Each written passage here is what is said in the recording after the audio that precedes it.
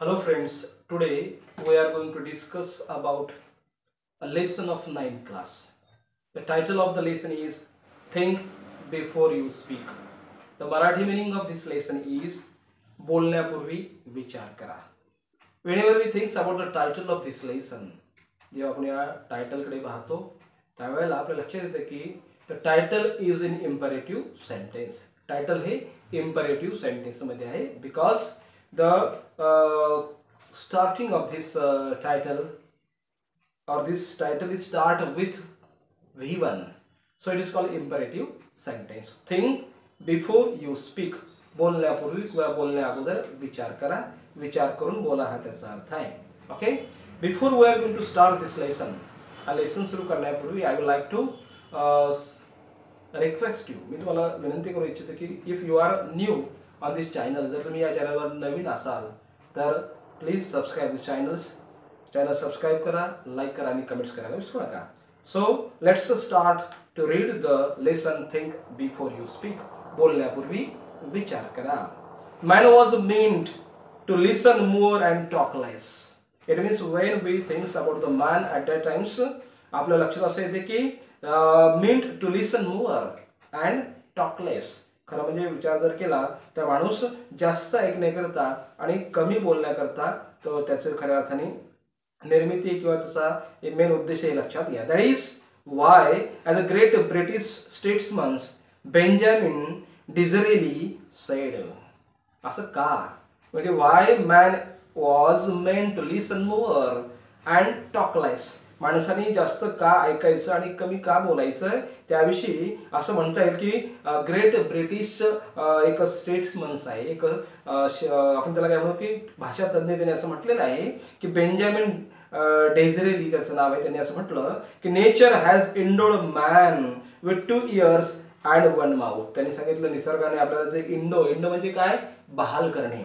मानवाला निसर्गाने जे काही बहाल केलं त्यामध्ये 2 कान आहेत अँड 1 mouth आणि 1 माउथ आहे म्हणजे तोंड आहे. If man was meant to talk more, जर माणसाला बोलण्याची जास्त जर आवश्यकता असती अँड लिसन लेस आणि कमी ऐकण्याची जर आवश्यकता असते, गरज असती, तर he would have 2 mouths and only 1 ear. तर त्याला माणसाला काय असतं की 2 तोंड असते आणि 1च कान असता. Okay, imagine how we would have looked. कल्पना करा की आपण कसे दिसलो असतो, 2 तोंड आणि 1 कान जर असतं तर आपण कसे दिसलो असलो याची कल्पना करा. How strange with 2 mouths on the 2 sides and 1 ears at the centre. Imagine करा की हाऊ स्ट्रेंज, किती विचित्र दिसलं असतं की 2 साइडला काय तर 2 माउथ आहे आणि सेंटर ऑफ द फेस त्याला काय 1 ear आहे म्हणजे कान आहे. तर आपण किती विचित्र दिसलो असतो याची इमॅजिन किंवा कल्पना करा. And in second stanza and mind you the years R like a funnel. बघा आणि लक्षात घ्या तुम्ही तिचे आपले कान जे आहेत ते कान कसे लाईक अ फनेल. फनेल म्हणजे काय, नरसाळे जे असतात त्यासारखे, अगदी आपण काय म्हणतो त्याला त्यासारखे ते आहेत, फनेल सारखे आहेत. Open all the times. आपले कान कधी क्लोज करता येतात का, बंद करता येतात का, नाही. All times our years R opened like a funnel सारखे ते सर्व वेळ ऑल टाइम्स कसे असतात ते ओपन असतात, खुले असतात. There is no doors which we can close them. कारण कुठल्याही प्रकारचे दरवाजे त्या कानाला क्लोज करण्यासाठी आपल्याकडे नाही येतं. Whereas if you have to speak even 1 single words, इतकंच काय, जर तुम्हाला सिंगल वर्ड्स जरी बोलायचा असला, साधा एक शब्द जरी बोलायचा असला, तर आपण जर बघितलं that word must pass through 2 walls. तर हा जो वर्ड आहे, शब्द आहे, याला 2 walls 2 भिंती पास करून यावं लागतं. 2 fences 2 कुंपण त्याला पार करावे लागतात. There is firstly the fence of the 2 rows of the teeth. पहिलं त्याचं जे फेन्स आहे, कुंपण आहे, तर 2 rows ऑफ द टीथ, दाताच्या 2 ज्या रांगा आहेत त्याचं पहिलं कुंपण आहे. And there is second the fence of the 2 lips. आणि दुसरं जे कुंपण आहे ते आहे 2 लिप्स म्हणजे ओठांचं कुंपण. शब्दाला पार करून बाहेर यावं लागते. Before a word can be spoken, before त्याच्याशिवाय आपल्याला आपण शब्द उच्चारू शकत नाही. It has to pass through the 2 walls. त्याला या 2 walls मधनं पास व्हावं लागतं. या 2 वॉल मधनं त्यांना पस म्हणजे घुसून, पीएस म्हणून आपण त्याला घुसून बाहेर यावं लागतं. थ्रू दस वॉल्स थ्रू दस टू फेन्सेस, या दोन वॉलमधनं आणि दोन फेन्सेस म्हणजे कुंपणामधनं त्याला वर्डला बाहेर यावं लागतं. Therefore we must thinks at least twice before we utter a words. आणि म्हणून आपण ट्वाइस म्हणजे दोनदा विचार केला पाहिजे. कशा करता? वी अटर अ वर्ड्स, आपण शब्दाचा उच्चार करण्या अगोदर किमान 2 times we should have to thinks before we utter the words. शब्द उच्चारण्या अगोदर आपण कमीत कमी 2 वेळा विचार केला पाहिजे, असं त्याचा अर्थ आहे. What we can say that in third paragraph, a very wise man once remark that of the unspoken words you are a master. बघा या ठिकाणी काय, a very wise man once, एकदा काय झाले का खूप हुशार माणसाने रिमार्क असा रिमार्क दिला की one of the unspoken words, जे अनस्पोकन वर्ड आहे, ज्या वर्ड्स आपण उच्चार केला नाही, अटर केला नाही, you R the masters. At that time you R the master of the words.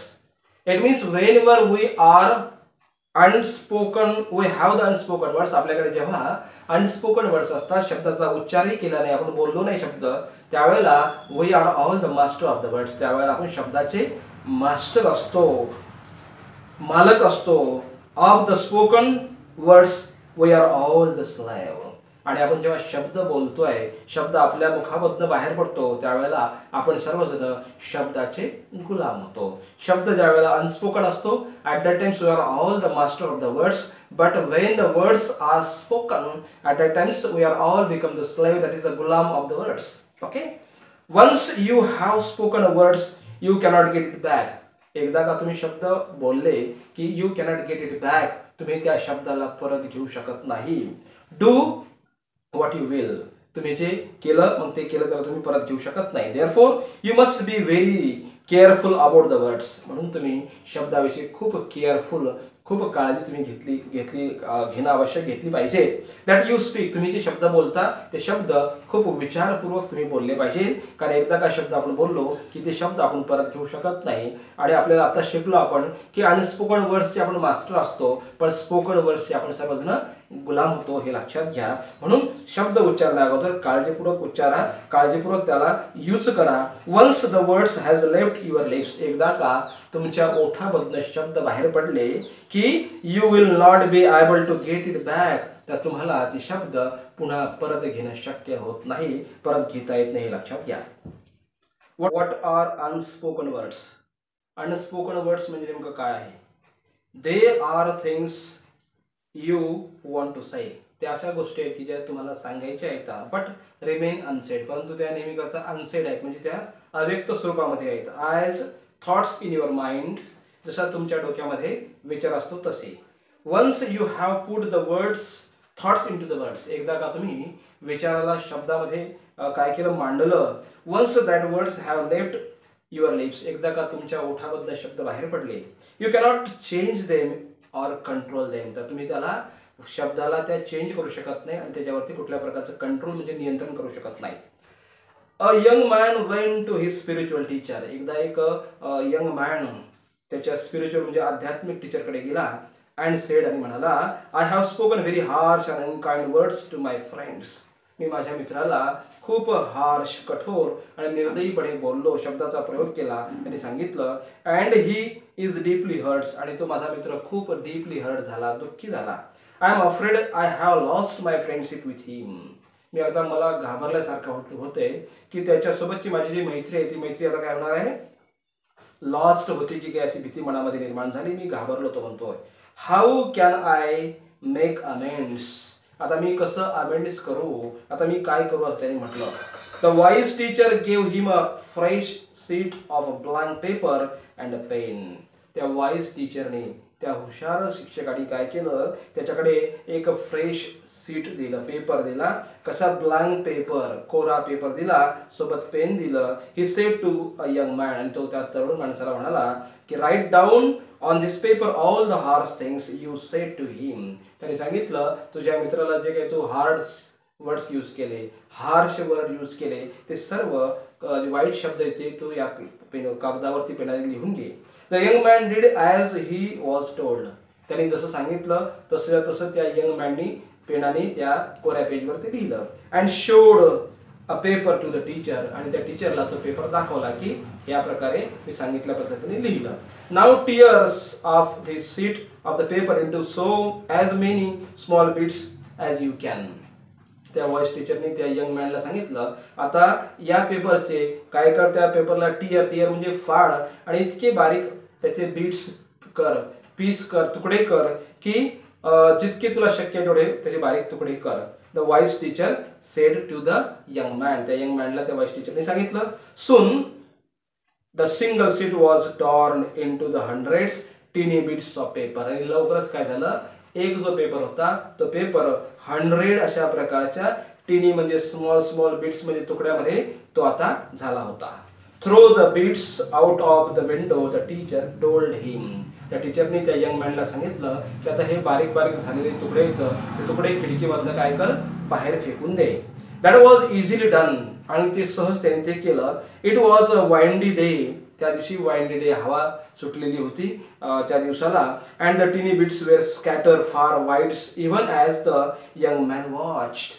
म्हणजे त्याने बघितलं खिडकीमधनं ते पेपरचे तुकडे फेकल्यानंतर वादळी किंवा हवेचा दिवस असल्यामुळं ते तिन्ही बीट्स छोटे छोटे तुकडे जे आहेत स्कॅटर म्हणजे पसरले. कुठे पसरले, फार अँड वाईड, सर्व दूर आणि सर्वीकडे ते पसरले. हे त्या यंग मॅनने बघितलं. Now go out into the streets and collect as many bits of the paper as you can, the teacher ordered him. मग नंतर टीचरने त्या यंग मॅनला ऑर्डर दिली की तू काय कर, नाव go out into the street. आता तू बाहेर जा रस्त्यावरती आणि collect as many bits of the paper. आणि बाहेर जाऊन पेपरचे जे तुकडे केले ते जास्तीत जास्त तुकडे जमा करून आण असं त्याला ऑर्डर दिली. The young man was taken a back. बघा, टेकन अ बॅक, तो तरुण मनुष्य गेला आणि परत आला. But that will difficult he स्टॅमर्स.